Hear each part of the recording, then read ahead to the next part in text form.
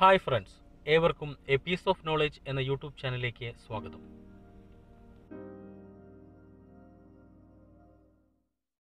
കാൽക്കുലേറ്ററുകളുടെയും കമ്പ്യൂട്ടറുകളുടെയും mobile ഫോണുകളുടെയും വരവോടെ മനക്കണക്കുകൾ കൂട്ടാനും ഗുണിക്കാനും ഹരിക്കാനുമെല്ലാം നമ്മളിൽ പലരും ഇന്ന് മറന്നിരിക്കുന്നു.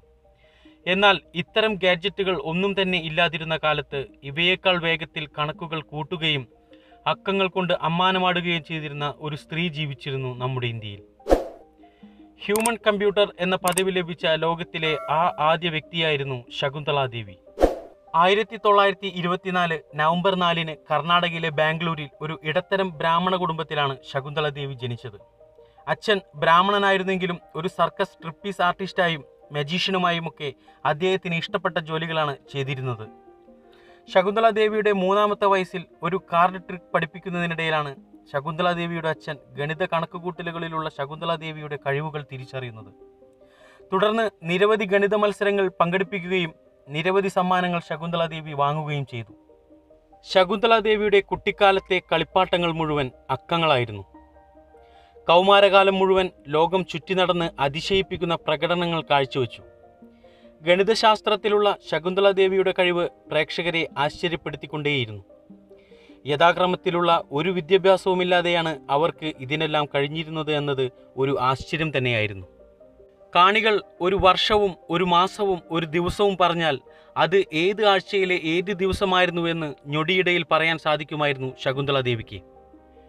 വെറും 6 വയസ്സുള്ളപ്പോഴാണ് മൈസൂർ സർവകലാശാലയിലെ പ്രൊഫസർമാരെ അവർ ഞെട്ടിച്ചിരുന്നത്.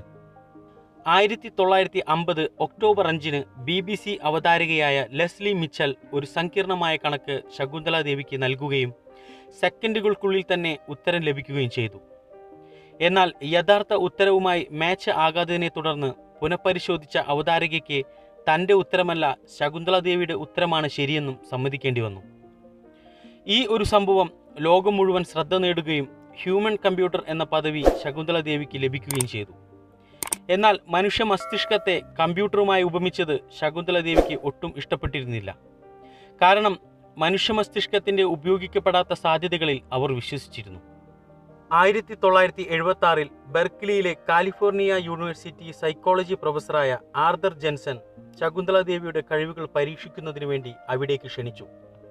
8 അക്ക സംഖ്യയുടെ ക്യൂബ് റൂട്ടും 10 അക്ക സംഖ്യയുടെ 7th റൂട്ടും കണ്ടുപിടിക്കാൻ ശകുന്തള ദേവിയോട് ആർതർ ആവശ്യപ്പെട്ടു.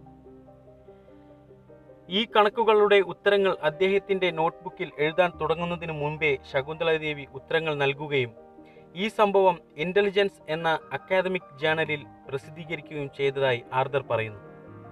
1977 സദേൺ മെത്തഡിസ്റ്റ് യൂണിവേഴ്സിറ്റിയിൽ 201 അക്കങ്ങളുള്ള ഒരു വലിയ കണക്കിന് വെറും 50 സെക്കൻഡിൽ ശകുന്തള ദേവി ഉത്തരം നൽകി. 54,63,72,891 എന്ന ശരിയുത്തരം യൂണിവാക് 1101 എന്ന കമ്പ്യൂട്ടർ മുഖേനയാണ് സ്ഥിരീകരിക്കാൻ ആ കാലത്ത് കഴിഞ്ഞത്. ചോദ്യം ഉയർത്തിയ ആളുകൾക്ക് പോലും കമ്പ്യൂട്ടറിൻ്റെ സഹായം കൂടാതെ ഉത്തരം നൽകാൻ സാധിച്ചിരുന്നില്ല എന്നതുകൊണ്ട് ശകുന്തള ദേവിയുടെ കഴിവുകളെ അവർക്ക് അംഗീകരിക്കാതിരിക്കാൻ കഴിഞ്ഞില്ല. ഈ ഒരു സംഭവം ശകുന്തള ദേവിക്ക് ഒരുപാട് പ്രശസ്തികൾ നേടിക്കൊടുത്തു. തുടർന്ന് ഒരുപാട് വേദികളും അംഗീകാരങ്ങളും ശകുന്തള ദേവിയെ തേടിയെത്തി. ഒരു ഹ്യൂമൻ കമ്പ്യൂട്ടറിനേക്കാൾ ഉപരി ഒരു ശക്തയായ എഴുത്തുകാരി കൂടിയായിരുന്നു ശകുന്തള ദേവി. 1977 സ്വവർഗരതിയെക്കുറിച്ചുള്ള ആദ്യ പഠനം പ്രസിദ്ധീകരിച്ച വ്യക്തി കൂടിയായിരുന്നു ശകുന്തള ദേവി. ഇതിന് കാരണം അത്തരത്തിലുള്ള ഒരാളെയാണ് 1960 അവർക്ക് വിവാഹം ചെയ്യേണ്ടി വന്നിരുന്നത്. എന്നാൽ 1979 അവർ വിവാഹമോചനം നേടുകയും ചെയ്തു.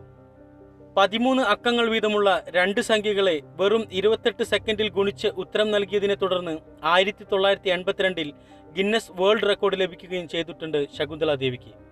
ഒരു ഹ്യൂമൻ കമ്പ്യൂട്ടർ എന്നതിനു പുറമെ ജ്യോതിഷത്തിലും ഇവർക്ക് നൈപുണ്യമുണ്ടായിരുന്നു.